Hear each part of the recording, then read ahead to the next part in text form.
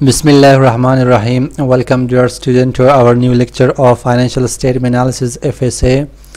In previous lecture we have discussed about operating activities and what are elements included and what are the reason that we add and subtract these element from the income statement. We have discussed these all reasons behind the subtraction and addition of account payable, account receivable and inventories. Now we are coming to the second section, that is investing or investment section or investing activities. Investing activities, we know that investing activities are those activity in which we invest or sell or buy marketable securities or fixed asset. So investing activities have also cash inflow and cash outflow. دوم بخش پیش ما که است کیش فلو استیتمنت او از اینوستینگ اکتیویتی، یعنی تمام فعالیت هایی که ربط به سرمایه گذاری داره. For example capital expenditures are buying or selling marketable security، به خاطر سرمایه خرج کردن که سرمایه را ما همیشه سرمایه به خاطر چیز خرج میشه، به خاطر چیزها خرج میشه در بزنس که اونا را ما چی کنیم، اونا را ما بزنس را با مطابق اونا پیش ببریم. مثل که فیکس اسست می باشه، بلدینگ می خریم، زمین می خریم، ماشینری می خریم، دیگه انونتری می خریم. این چیزها را ما با کپیتال اکسپندیچر گفته میشه. خریدن و فروختن مارکتبل سکیوریتی، تمام سکیوریتیز که او در مارکت باشه، یعنی در مارکت خرید و فروخت کدام میتونیم. Purchase of new property, plant and equipment referred to as a capital expenditure. Capital expenditure اینجا چی معنا داره؟ خریداری پراپرتی، یعنی تمام چیزها، جایداد چیزها. پلانت یعنی همون ساخت بیلدینگ کیا، ساخت بزنس کیا، تمام ماشین ها را که ما منظم ساختیم برش چی گفته میشه؟ برش بزنس پلانت گفته میشه. علاوه از این اکویپمنت تمام تجهیزات چیزها، وسایل، سامان چیزها به نام اکویپمنت گفته میشه. referred to as capital expenditure. خریداری این چیزها به نام چی یاد میشه؟ به نام capital expenditure یاد میشه. Recall the capital expenditure do not appear immediately as expense on the income statement. capital expenditure کی است؟ ما سرمایه گذاری به خاطر خریداری ایرا ما سابقه پیشتر هم چی کردیم، ایرا ذکر کردیم که چیزهایی که ما خریداری میکنیم مثل بیلدینگ، پلانت و زمین، ایده انکم استیتمنت به طور اکسپنسز نمیآید. از این خاطر او را ما در انکم نت انکم هیچ حصه نداره. علاوه از instead firm recognize these expenditures over time as depreciation expenses. Instead بجای که firm recognize these expenditure over time as a depreciation expenses، بجای که شرکت اینا capital expenditure را به مطابق گذشت زمان depreciation expenses چی کنه، شناخته بتانه چی میشه capital expenditure the net income که هیچ رول نداره، هیچ نقش نداره. Determine the firm cash flow. We already added big depreciation because it is not an actual cash outflow. با امی capital expenditure که ما خریداری کردیم depreciation expenses the net income که از اونجا منفی میشه و پس از بخاطر که ای actual cash نیست پیش ما the cash فلو استیتمنت که است امی کپیتال اکسپندیچر که است سری که کدام depreciation expenses آمده او را پس ما جمع میکنیم the operating activity. Now we subtract the actual capital expenditure that the firm made. و تمام چیزها را ما منفی میکنیم که شرکت به دست آورده. Simply ببینین the investing activity ما مختصرا این قسم خلاصا اگه ما بخوانیم این معنا داره که تمام پولی که به خاطر سرمایه گذاری مصرف شده در investing activity میآید. مثل که ما investing چی میکنیم؟ زمین میخریم، پلانت میخریم، بیلدینگ میخریم، چیزها میخریم. وقتی که باید دو چیزها ما در نظر داشته باشیم که یک کیش انفلو، کیش آوتفلو. وقتی که کپیتال اکسپندیچر ما ذکر کنیم، یعنی ما یک بیلدینگ را خریدیم، کیش از ما رفت، اینجا با پرچیزینگ کی است، با بایینگ کی است، با خریداری کی است. ما چی میکنیم؟ تمام چیزهایی که خریداری شده او را ما منفی میکنیم در اینوستینگ اکتیویتی. و چیزی که ما میفروشیم، یعنی بیلدینگ را فروختیم، زمین را فروختیم، ماشینری را فروختیم، چیزی که ما فروختیم پولی او که است در اینوستینگ اکتیویتی چی میشه؟ جمع میشه. خاطر که ما یک چیز را بفروشیم کش او پیش ما کش انفلو میشه و وقتی که یک چیز خریداری کنیم کش از بیزنس میره. بعض دو چیزها را باید اینجا در نظر گرفته شود که وقتی سرمایه گذاری یک چیزی را که ما میخریم، بیلدینگ چیزها را که فیکس اسست باشه و مارکتبل سکیوریتی باشه، و تمام چیزها که ما خریداری میکنیم چی میشه؟ منفی میشه در اینوستینگ اکتیویتی. وقتی که میفروشیم در اینوستینگ اکتیویتی تمام چیزها چی میشه؟ جمع میشه. دوم بخش من سره په کیش فلو استیتمنت کې اینوستینگ اکتیویتی ده. اینوستینگ اکتیویتی من سره ټول هغه فعالیتونه سي هغه په بیس باندې موږ سرمایه گذاری کوو په شرکت کې، هغه ته موږ اینوستینگ اکتیویتی وایو. لکه کیپټل ایکسپنډیچر مطلب اخیستل او خرڅول د مارکیټبل سکیورټي. مارکیټبل سکیورټي هم دا فکس اسټ کم شان سي بزنس لپاره موږ اخلو، لکه اکوپمنټس او موږ سره د نه علاوه بلډینګز او پلانټس او ماشینریز و دا شان سي موږ اخلو ته کیپټل ایکسپنډیچر ویل کیږي. نو کله چې دا شان موږ اخلو نو دا په انکم سټیټمنټ کې البته موږ مستقیما نه ذکر کوو، کچرته موږ ذکر کوو هم نو البته موږ ډیپریسیشن په ایکسپنسز په نوم باندې البته ذکر کیږي. نو هغه چې موږ سره اکچوال کیش نه ده، نو په کیش فلو سټیټمنټ کې هغه کیپټل ایکسپنډیچر یا سوري هغه ډیپریسیشن ایکسپنسز دي موږ سره هغه موږ څه کوو بیرته جمع کوو دلته د نت انکم سره، چون اکچوال کیش نه ده موږ سره، اصلي پیسې نه دي موږ سره. نو کم شی په دې کې جمع کیږي، کم شی منفي کیږي. باید په ذهن کې موږ دوه خبرې یاد وساتو چې کم شی کیش انفلو ده هغه باید جمع شي، کم شی چې کیش آوټ فلو ده هغه باید منفي شي. نو موږ څه کله بیلډینګ واخلو، ځمکه واخلو، پلانټ واخلو، شیان واخلو، نو پیسې موږ نه ځي، ایسٹ راځي، پیسې ځي، نو کیش آوټ فلو کیږي. کله چې خریداری وسی هغه خریداری په انویسټینګ کې څه کیږي؟ هغه په انویسټینګ کې سرمایه گذاري سره تعلق لري، په انویسټینګ کې څه کیږي؟ منفي کیږي. او کله چې موږ یو شی خرڅ کوو کیپټل ایکسپنډیچر سره تړلی، څونه فکس اسټ د موږ سره بیلډینګ د ځمکه د موږ سره پلانټ د موږ سره ماشینری د دا موږ کله خرڅ کوو، چې کله خرڅ کوو نو پیسې موږ ته څه کیږي؟ پیسې موږ ته راځي په نغدو پیسو باندې کله خرڅ کوو.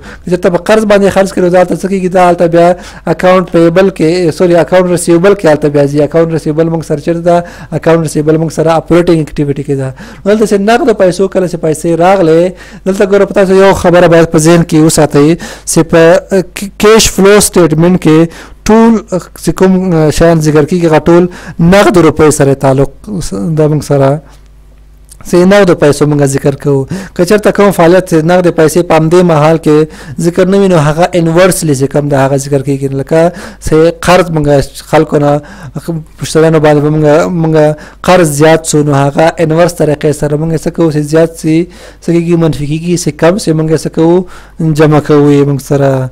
نو دا کارونه باید تاسو په پیژنئ چې انویسټینګ کې موږ سره چې کم شیان موږ اخلو هغه منفي کیږي، چې کم شیان خرڅو هغه مثبت جمع کوي موږ سره. The third section is financing activity and cash flow statement. The third is financing activity is payment of dividend, change and borrowing. این دو چیزها زیاد مهم است که در فایننسینگ اکتیویتی باید ما این را در نظر بگیریم که اول پیش ما پیمنت آف دیویدند. پیمنت آف دیویدند چی معنی داره؟ ما در فایننسینگ اکتیویتی اگر یادتان باشه ما گفتیم که فایننسینگ اکتیویتی تمام فعالیت ها در این جماع ذکر میکنیم که ربط به سرمایه گذار داره. کسایی که سرمایه گذاری کرده شرکت و استاک هولدر یا شیر هولدر هم پیش ما چی است؟ او هم پیش ما یک نوع چی است؟ یک نوع سرمایه گذار از پیش ما. وقتی که سرمایه گذاری کنه سهم بخره پس با او ما چی میتیم؟ ما دیویدند پرداخت میکنیم. دیویدند که وقتی پرداخت میشه چی میشه؟ نقد پول از شرکت میره، نقد پول از شرکت میره. پس نقد پول که دیویدند زیاد شوه، دیویدند که زیاد شوه یعنی پرداخت شد. دیویدند که زیاد شد ما در فایننسینگ اکتیویتی چی میکنیم؟ منفی میکنیم. امی قسم که دیویدند کم شوه یعنی دیویدند ما پرداخت نکردیم او باز چی میشه؟ جمع میشه در فایننسینگ اکتیویتی. چینج ان باروینگ، چیزی که ما قرض خریدیم، قرض که ما نقد پول که ما خریداری کنیم، نقد پول که ما خریداری کنیم، نقد پول که ما قرض بگیریم، نقد پول که قرض گرفتیم، او در اینجا چی میشه؟ در فایننسینگ اکتیویتی جمع میشه. وقتی که نقد پول که قرض گرفتیم امور ما کمی پرداخت کنیم قرضش، او چی میشه؟ او منفی میشه باز فایننسینگ اکتیویتی. یعنی کش آوتفلو انفلو با مطابق همو چیزها می باشه. یک گپ باید در متوجه باشین در اینجا اینترست اکسپنسز کی است. اینترست اکسپنسز پیش ما بخش آخر، بخش سیم کی است پیش ما در راپور کش فلو. او کش فلو فرام فایننسینگ اکتیویتی برای ما نشان میده که از طریق دیویدند، از طریق قرض و چقدر پول آمده و چقدر پول رفته از شرکت و تمام در فایننسینگ اکتیویتی می باشه. اینترست را ما گفته بودیم که اینترست کی است، اینترست آن بوند، اینترست آن لون کی است، او در فایننسینگ اکتیویتی ذکر نمیشه چون اینترست اکسپنسز کی است او مربوطه چی میشه؟ مربوطه اپراتینگ اکتیویتی میشه. او در اینترست اکسپنسز اگه بود کش از ما چی میشه؟ میره، پس او در اپراتینگ اکتیویتی منفی میشه و اگر اینترست اینکم بود پیش ما او در اپراتینگ اکتیویتی چی میشه؟ جمع میشه همراه نت اینکم. دیویدند پید تو شیرهولدر اور کش آوتفلو، دیویدند که ما پرداخت کنیم به سهامداران این پیش ما چی میشه؟ ما گفتیم که کش آوتفلو میشه.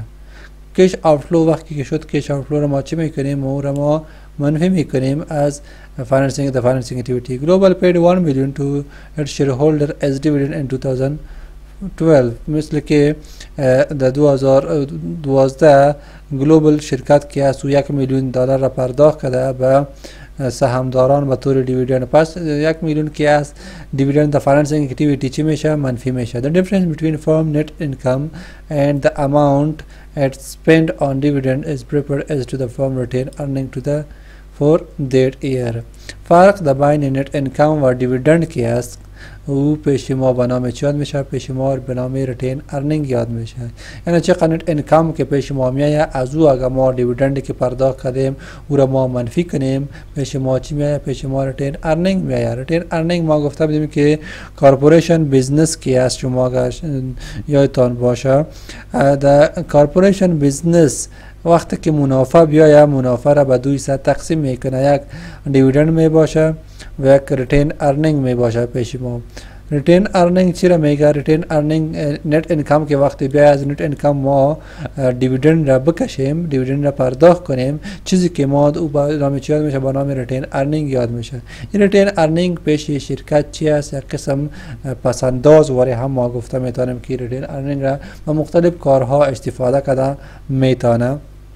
دریم بخش موږ سره په کیش فلو سټیټمنټ کې څه ده هغه فاینانسینګ اکټیویټیز دي. موږ سره فاینانسینګ اکټیویټي یعنی مالی مربوطه کوم کارونه چې دي چې په دې کې موږ سره پیمنٹ اف ډیویډند ده، د سود پرداخت کول سهامدارانو ته، چینج ان باروینګ تغیرات په قرضوں کے نقد روپے کے لون کے قرضوں کے تغیرات سے راغله سیز کم سیاست سے مونږه نو دغه کارونه فاینانسینګ اکټیویټي کې موږ سره شامل دي. ډیویډند څخه کله مونږه ورکو نو ډیویډند څه ډیویډند پیمنٹ ډیویډند موږ سره زیات سو، نو ډیویډند څخه کله زیات سی بیا موږ څه کوو؟ هغه موږ منفی کوو او دغه سه قرض چې کله موږ واخلو نو کیش ان فلو موږ ته راځي. کیش ان فلو چې کله موږ ته راغله نو هغه موږ جمع کوو په فاینانسینګ اکټیویټي کې. او کله چې کیش کې کله چې موږ قرضه پرداخت کړله، قرضه موږ ورکړه، نقد پیسې موږ باندې کمې شوې، نقد پیسې موږ نه لاړې، نو کیش آوټ فلو کېږي، هغه موږ ته بیا موږ منفي کوو. انټرست موږ سره یو شاید چې انټرست موږ په فاینانسینګ اکټیویټي کې نه ذکر کوو، دا موږ اپریټینګ اکټیویټي کې ذکر کوو ځکه چې دا موږ سره اپریټینګ ایکسپنسز ده موږ سره نو الته ذکر کیږي. او فاینانسینګ اکټیویټي موږ سره اخري بخش دی کیش فلو سټیټمنټ ده، هغه ته موږ فاینانسینګ اکټیویټي وایو. ډیویډند سهامداران ته کله چې موږ ورکړو نو ډیویډند کیش آوټ فلو کیږي، لکه اوس 1 میلیون ډیویډند پرداخت کړل 1 میلیون ډیویډند به موږ څه کوو په فاینانسینګ اکټیویټي کې منفي کوو. بیا د ډیویډند او نت انکم ترمنځ کوم فرق څه ده هغه فرق ته موږ ریټین ارننګ وایو. سه کارپوریشن بزنس چې دا کله سه نت انکم منافع ګټو کې نه دا ګټه بیا په 200 تقسیموي یو ته ډیویډند ویل کیږي بل ته ریټین ارننګ ویل کیږي. نو نت انکم سه یو حساب موږ ډیویډند تیو باسو منفي کو ورې کو سهامداران ته نو کم صفات سو نت انکم کې هغه ته موږ بیا سو هغه ته موږ ریټین ارننګ وایو. او دا ریټین ارننګ موږ مختلف کارونه لپاره موږ استفاده کوي شرکت استفاده کوي سي آینده کې. Bibirian, this is a global conglomerate corporation statement of cash flow 2012 and 2011. cash flow statement راپور شرکت global conglomerate corporation از که پیش ما اینجا معلوم است نام شرکت، نام راپور و تاریخ پیش ما تمام دلار ها که هستن او در میلیون دلار از 2011 2012. ببینید اول بخش پیش ما اپریتینگ اکتیویتی است. نت انکم را گرفته 1.9 میلیون و 2 میلیون از 2012. همراه ای باز این چیزها پایین که از جمع و منفی میشه. depreciation and amortization که از ما گفته بودیم که ای چی است نان کش اکتیویتی تمام جمع میشه. نان کش انتریز از ای همراه جمع شده. اگر نان کش ایتمز که از پیش ما و این قسم از پیش ما حتما او آوتفلو شده او را ما چی کردیم منفی کردیم. کش افکت آف چینج ان تغییرات در چی کش افکت یعنی تغییرات آمده. اکاونت ریسیوبل حتما چی شده اکاونت ریسیوبل کم شده. کم که شوه ما چی میکنیم منفی زیاد شده حتما شده اکاونت ریسیوبل زیاد شده یعنی کش آوتفلو شده منفی شده. اینجا اکاونت پیبل هم ای در شرکت ما میبینیم اکاونت پیبل پیش ما شده زیاد شده یعنی قرض زیاد گرفتیم. اینجا اکاونت پیبل کم شده. اینجا اکاونت ریسیوبل در هر دو سال پیش ما شده زیاد شده و اکاونت پیبل در 2012 شده زیاد شده و در 2011 کم شده. انونتری در هر دوی چی شده زیاد شده. پس این تمام چیزها منفی که است این منفی را یک جا جمع کرده این جمع که است مثبت دویش جمع کرده بعد از او از این منفی کرده پیش ما چی آمده پیش ما آمده 1.2 و اونجا آمده یعنی از این همراهش ای را جمع کرده ای را باز منفی کرده باز ای را هم منفی کرده ای را باز جمع کرده ای را باز منفی کرده. پیش ما آمده 1.2 اپریتینگ اکتیویتی مجموعه چقدر است از اپریتینگ اکتیویتی به شرکت که کش آمده نقد پول آمده 1.2 بیلیون در 2012 و 2011 0.2 میلیون آمده. اما قسم در اینوستینگ اکتیویتی ببینین کپیتال اکسپندیچر به خاطر خریداری که ما پول پرداخت شرکت خریداری کرده یعنی کش آوتفلو شده 14 میلیون به 2012 4 میلیون در 2011. اکوزیشن این ادر اینوستینگ اکتیویتی یعنی خریداری کرده و دیگه سرمایه گذاری پول کرده یعنی هر دویش که جمع کنیم 14 و 21 میشه 426 میلیون در اینجا میشه. هر دو منفی آمده یعنی از ما در اینوستینگ اکتیویتی درآمد کش انفلو نشده 21 میلیون کش آوتفلو تا نشده پیش ما. دیگه در فاینانسینگ اکتیویتی ببینید پیش ما دیویدند پی دیویدند ما پرداخت کردیم زیاد شده منفی شده. سیل اور پرچیز استاک ما خریداری نکردیم سیل. انکریز ان باروینگ یعنی شرکت نی پرچیز کرده نی فروخته اسهام را اگر اسهام را ما فروختیم کش انفلو میشه اگر خریداری کردیم کش آوتفلو میشه همون مطابق کش انفلو کش آوتفلو منفی و جمع میشه. انکریز ان باروینگ قرضه که هست ما دیگه قرضه گرفتیم قرضه که بگیریم پیش ما چی میایه شرکت قرضه گرفته کش پیشش آمده پس وقتی که کش پیشش بیایه کش انفلو میشه او جمع میشه و مجموعه از فاینانسینگ پیش ما 1.2 که ما از 24.9 منفی کنیم پیش ما 26.9 میایه و در اینجا 4.5 میایه. پس ببینید چینج ان کش اکویلنت پیش ما 1.7 آمده یعنی چی معنا داره که 23.9 ما ازش 2.1 منفی کنیم و بعد از او 1.2 منفی کنیم پیش ما 1.7 آمده. یعنی مجموعه کش که پیش شرکت مانده 1.7 میلیون در 2012 است و 2011 که است اضافه از اینا کش که اضافی رفته کش آوتفلو شده 1.3 میلیون از شرکت زیاد رفته یعنی کش نامده کش زیاد رفته این از شرکت خاطر که ببینید اینجا 4.5 از 6 جمع 0.2 که ارزش باز 6.0 منفي کړیم د منفي 1.3 پیشمو مې نو دا موږ سره د کیش فلو سټیټمنټ یو راپور د موږ سره د شرکت ټول ډیټا په 2012 موږ سره ډیټا دا په $1,000,000 کې نو اپریټینګ اکټیویټي کې دا شیان ځینې جمع شوي دي ځینې منفي شوي دي ټوټل د اپریټینګ نه موږ ته 2012 کې دا راغلی 2013 کې دا راغلی منفي مطلب دا دی چې دلته آوټ فلو شوی د انفلو نه ده شوی موږ سره کیش دونه موږ نه تللی ده په اپریټینګ کې او په 2013 کې دونه راغلی ده موږ سره په انویسټینګ کې هم موږ سره کیپټل شیان خریداري کړې ده بیا شیان موږ اخیستې دي او نور شیان اکویپمنټ شیان اخیستي او سرمایه گذاري کړې دلته هم آوټ فلو شوی ده انفلو نه ده شوی بیا په فاینانسینګ کې موږ سره انفلو شوی یعنی پیسې راغلي دونه قرضه اخیستې ده هغه راغلي دي بیا د درې وړ اکټیویټي موږ څه کوو جمع کوو دا منفي ده دا منفي ده ټوټل د نه به څو کوو د نه به دا به مثبت به لري کوو نو مثبت لري کوو موږ سره 1.7 ټوټل د کال لپاره دا 1.1 میلیون انفلو شوی ده او د ټوټل کال لپاره 1.3 میلیون آوټ فلو موږ سره شوی نو د طریقې سره یو راپور موږ تشریح کوي سو راپور د طریقې سره جوړي کیش فلو سټیټمنټ